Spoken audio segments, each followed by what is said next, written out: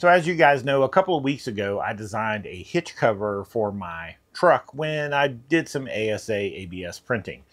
All went pretty well, until it didn't.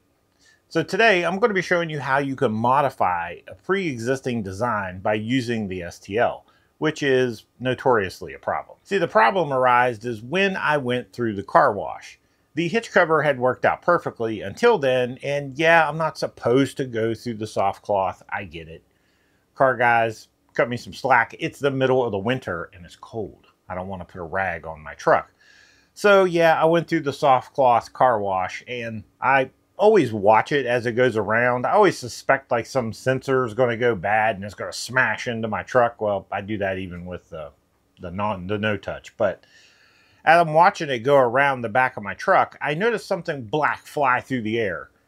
And I was like, what the hell was that? It literally just ripped something off of my truck. What was it? So as it's coming around the front, I noticed that the car wash attendant walks into the unit and picks up something and throws it in the bed of my truck. He wanted to make sure I didn't leave without it, even though it was broke. All right. So once the car wash is done, and thankfully it didn't rip anything else off of my truck, I just go ahead and leave. And later when I get home, I look in the bed to find my hitch cover. That's what got ripped off. It actually sheared the pins completely off. So as those rags came around, it's hooking the edge of the hitch cover and then just extracted it. Now, unfortunately, with this design, and it wasn't a design I created, this is something I found on Maker World, the layer orientation is not optimal. But the way it's designed, there's really no way to fix it. Like, this is the only way this thing can really be printed. And I don't know. I mean, you could print it in other orientations, don't get me wrong, but the problem is it would be a bunch of color changes. It just doesn't make sense. This is really the only orientation that you can print it. So because it's less than ideal for layer orientation, that means we're going to be putting pressures on it in line with the layers. That way they just rip apart. There's only one thing we can do to actually make it stronger, and that's to make it thicker. So we're going to jump into CAD. Now, whether you use Onshape or Fusion, doesn't matter. These concepts are the same. But we're going to jump in and we're going to modify it and try to strengthen it up a little bit. And we're going to be doing that on the STL that someone else designed. Now, a couple of ways I thought about handling this, because I really thought about, okay, how could I just make this stronger? I can't improve the situation. The situation being that this is printed in a, well, not ideal print orientation. How could I resolve that? Well, the one thought I had was to, instead of making this a tab, make it a hole. That way I can run my pin through it that I normally use on my hitch, in conjunction with thickening the walls substantially. So the inside of the walls, bringing the walls thicker here. That seemed like a logical solution. Now, whether I'll be able to do that or not is a good question, but I think that might be the way to go. The first thing I'm going to try to do, which it's probably going to shit all over, is go to the mesh menu and go to modify and go to convert to mesh and try to, yes, the warning of the triangles. I still think, you know, the last couple of models that I've tried to do this with did not hang my machine up permanently and create death for it. Just like that. It converted. Perfect. Now, what that does to this down here, when we try to print that RAM in there, you see that RAM, and we can color it because it's separate pieces. Maybe, I don't know. We might just ruin that. We might have just ruined that. We'll find out. We'll find out. At the end of the day, what I really want to know is, can I fix this and make it, I don't know, stronger? Even if it didn't have the RAM in it, would I be able to make it thicker?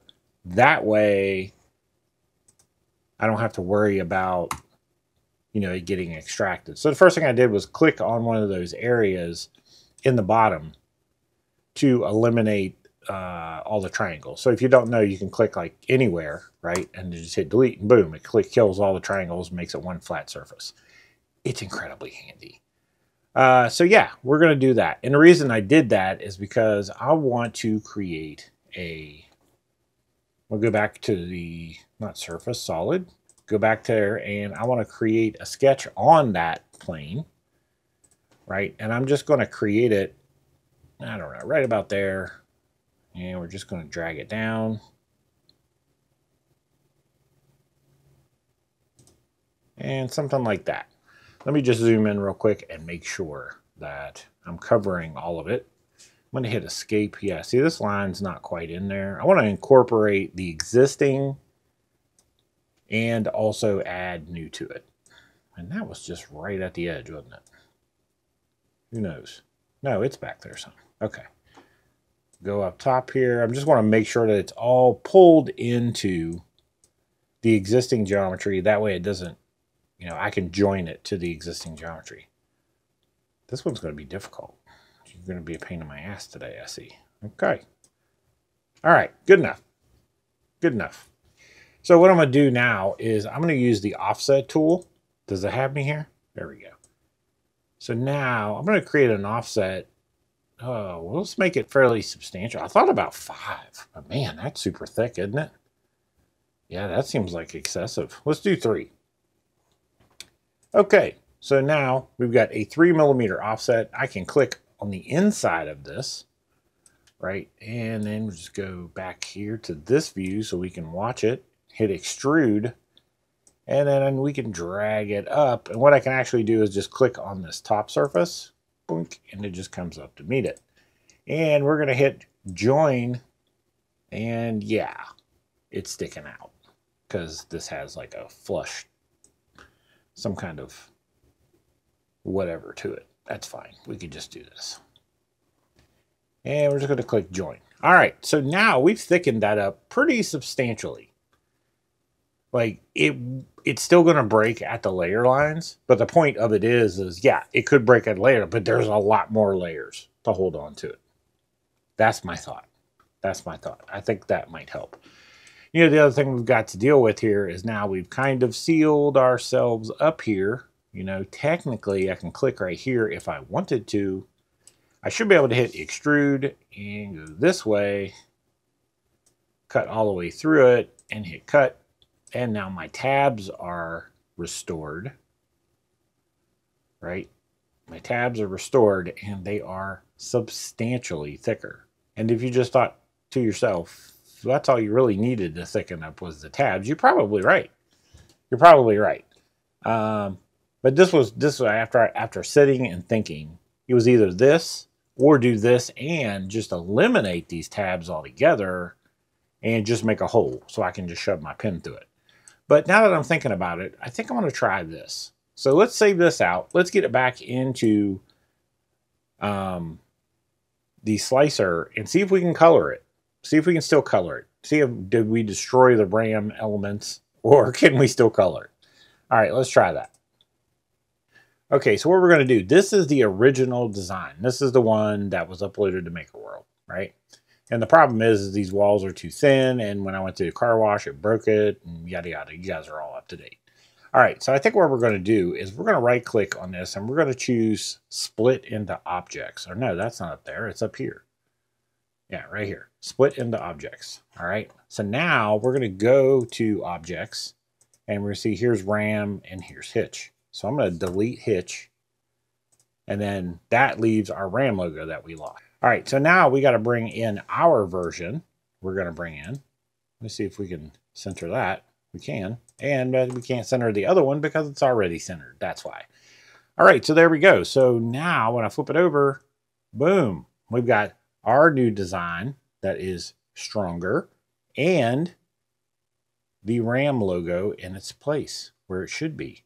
I think we're going to print it on the H2S, and my filament is not technically loaded yet because it was in drying mode. So I'm going to get the filament loaded up. We'll get it printed, and then we'll take a look at it.